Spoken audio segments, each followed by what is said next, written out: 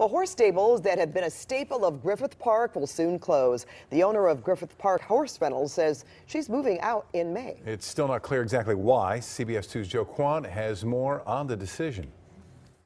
May 15th is our last horseback riding day here. Julie Shad has owned this public horse rental spot for 15 years, taking over in 2003 for the previous owner who had been around for decades. I never thought we would leave. Customer Maureen Calderon was hoping they would stick around for good too. It's devastating. Griffith Park Horse Rentals has become her go-to spot to get away from the city. She's been here 10 times in the past few years. I love the trail. It's Griffith Park. It's beautiful. It's nature. She says she's sad to know today may be her last ride. I was shocked because I was like, why? Shad says her lease license with the LA Equestrian Center, located on city-owned land, has ended and claims We have not heard a reason. but added I'm not at liberty to disclose very many details. calls and emails to the Equestrian Center were not returned. We never expected to leave, and if it was up to us, we would stay. When asked if she was forced out, No comment. Shad has filed at least 2 lease-related lawsuits against LAEC that were settled. When asked if the move was part of the settlement, No comment.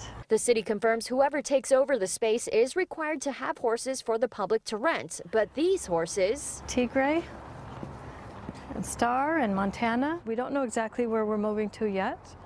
We have a few options. Shad says it will be somewhere in SoCal. She says all 55 horses here will be going with her to her next location, including Duke, who's been here for 15 years. Shad says until move-out day, she plans to continue helping customers take in a bit of nature.